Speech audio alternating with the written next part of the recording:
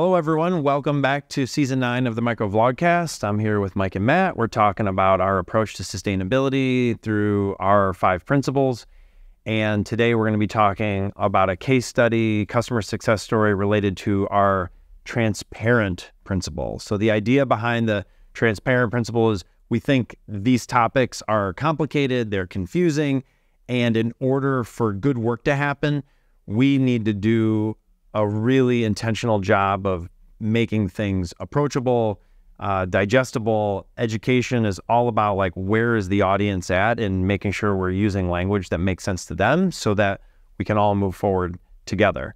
And so Matt today is going to talk a little bit about our transparent principle and how that showed up in a really positive way for a customer. So Matt? Yeah, so I love this story and how it's related to this transparent principle. Oftentimes I see postures in people that care a lot not have a greatest sense of empathy for people that are making decisions in spaces, because they don't understand there's a bias in this space, like why certain folks are making certain decisions. And I think our posture here at Foresight is like, we believe our clients are trying to make the best decisions that they possibly can with the data they have available. Mm-hmm. And our job as consultants is, through the lens of transparency, to elevate data sets that they may not be aware of, or elevate interpretations or insights from data sets that they might not have because it's really detailed or complex or technical, right?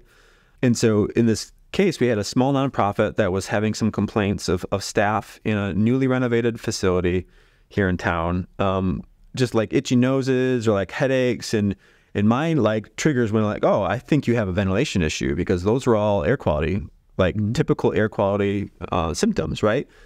And it was a hypothesis, and I was very transparent with them. Like, this is what I would do, is just like, we could just jump to the conclusion, the solution, which is to look at your ventilation, because what we're assuming in this case, that these symptoms are a cause of poor or inadequate ventilation. And it made sense with the age of the building, the typology, and there's just lots of alignment. And we could have just jumped to that conclusion and like, here, you need to develop a whole strategy around fixing the ventilation system. Instead, we're like, let's get you some data. And we have these neat little devices that can measure lots of different components of indoor environmental quality.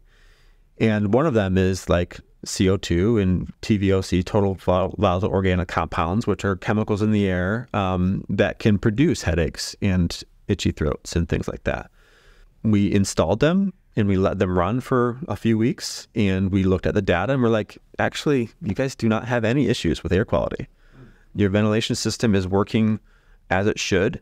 We wouldn't recommend you modify your ventilation system.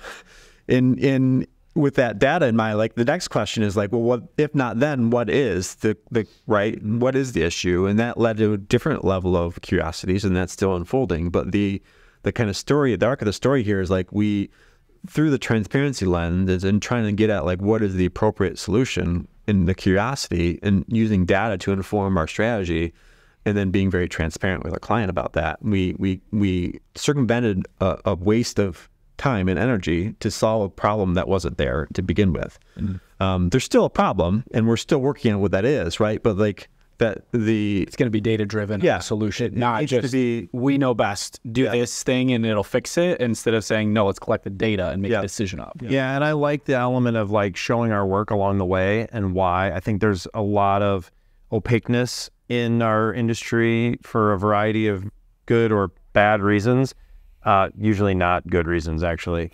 And I think that's another thing that we just try and show up with, is like, hey, here's our thought process, and we're going to show you our work along the way, so that we feel like you have a real trusted advisor and partner in this, and not like, oh, we're smart and know, and therefore just trust us. That's really not at all how we show up, and this is a good example of that. So thanks, Matt.